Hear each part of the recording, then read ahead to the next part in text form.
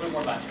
Well, again, Bill Cohen is president and creative principal at iTech Entertainment. iTech Entertainment is a theme park design company.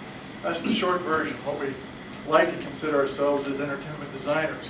What you're going to see playing behind me, so you can watch that instead of me, is just a sample reel of the kind of media that we use at iTech Entertainment. Traditionally, we're guys that come from the Disney Universal corporate mold, you know, guys that create theme parks, attractions, rides, shows, environments.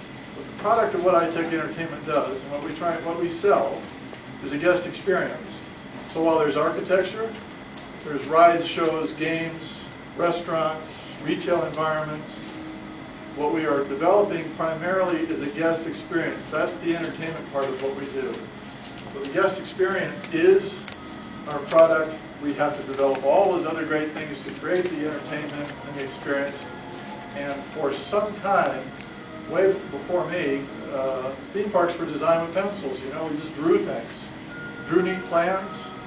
We created characters. We drew rides the hard way. Right? It became a very labor-intensive process.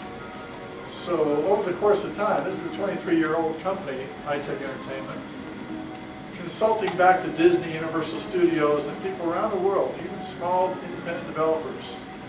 We began to look for ways to communicate what we were doing. What was our guest experience? Rather than just doing thousands of storyboard sketches, the old traditional movie way, we started looking at some ways to begin to model what we were doing. Remember that we work all over the world. So I'm standing in front of people year-round, 90% of which I can't speak to because I don't understand the language. I don't understand what I'm saying. I don't have to talk very much if we can present work like this. So digital media began for us as a presentation tool. We're just going to show off what we're doing, right? We're communicating to people that really don't understand what we're saying and clearly don't understand how to develop a theme park attraction. There's people around the world that are willing to spend money to import from the West, from the United States, theme park creators and designers because we do the best ones. The challenge is mostly a cultural challenge. We tend to overcome it if we can present things that they can see, three-dimension, moving, and with some level of reality as to what the ride, show, or entertainment piece will be. So we use it as a presentation tool. The evolution of digital media at our company is now where we create documents. The design documents that go to the field come from the models we build.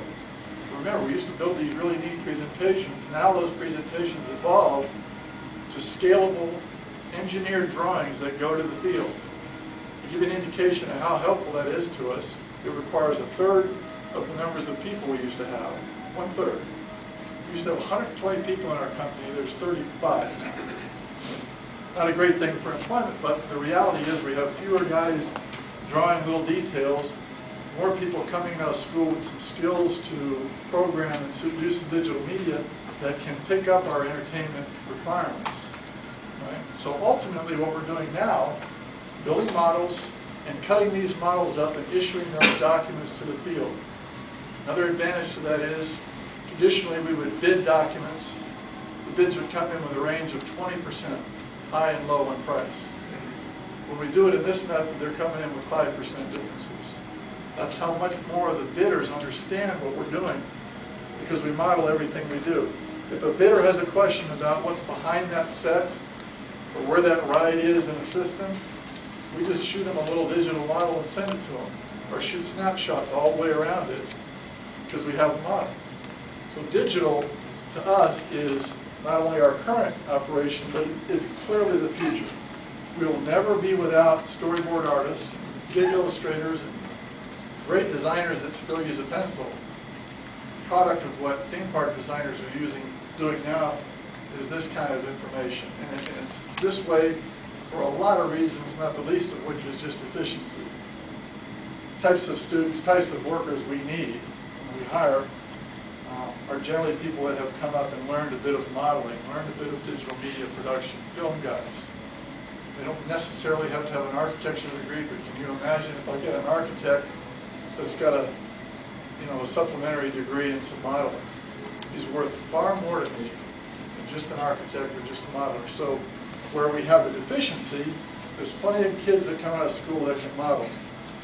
There's not many that can come out that understand design. So I like what Jim said this morning about combining the arts and resulting in an employee that understands creative environments but can put it together in a virtual environment. That's us.